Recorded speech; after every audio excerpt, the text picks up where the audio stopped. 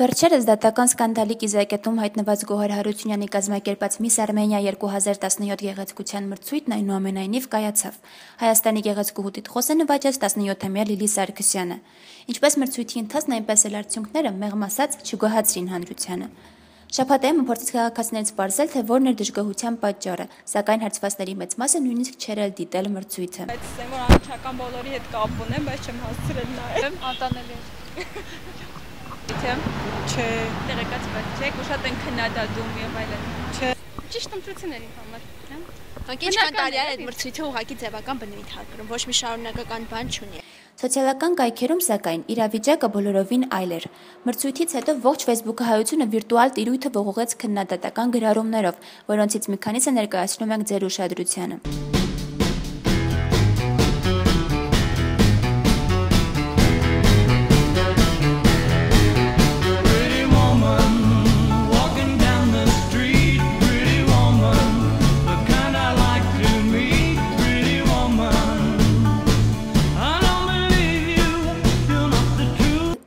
Մրցույթի ժյուրիի անդամ Միսս Հայաստան 2003 տիտղոսակիր Լուսինե Թովմասյանից փորձեցինք պարզել, գոհ է մրցույթից եւ արդյոք ճիշտ ընտրություն է կատարվել։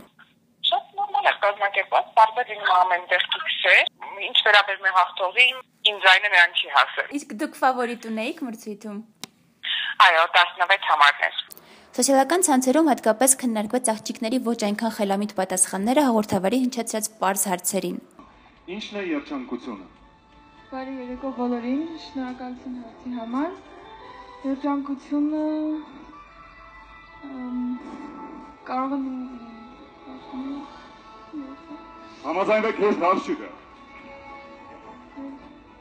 Հա, երջանկությունը պահի մեջ է, երջանկությունը կարող է լինել ամենա փոքր ստանից։ Եկեք ծափարենք։ Այս կապակցությամբ Լուսինե Թովմասյանը նշեց, որ 1 տարեկան հարցի պատասխանել չկարողանալն իհարկե շատ վատ է։ Դա երևի մի աղջիկը չկարողացել պատասխանել, երևի թե հուզմունք գիտեմ, ամեն մեկի մոտ տարբեր է լինում, իհարկե դա շատ վատ է, էլեմենտար մեկ հարցին չկարողանալ պատասխանել, բարձր հասկանալի է, երբեմն նաև տենց էլ է լինում։ Այս ամենը քիչ էր, հիմա էլ մրցույթի հաղթող Լիլի Սարգսյանից մոտ 2 միլիոն դրամ արժողությամբ թագը ետ են վերցրել։ Պատճառն այն է, որ թագը պատրաստած ոսկերչական ընկերությանը չի բավարարել նախապես պայմանավորված գովազդը։ Մրցույթի կազմակերպիչ Գոհար Հարությունյանի խոսքով այժմ բանակցային գործընթացներ են տեղի ունենում այն վերադարձնելու ուղղությամբ։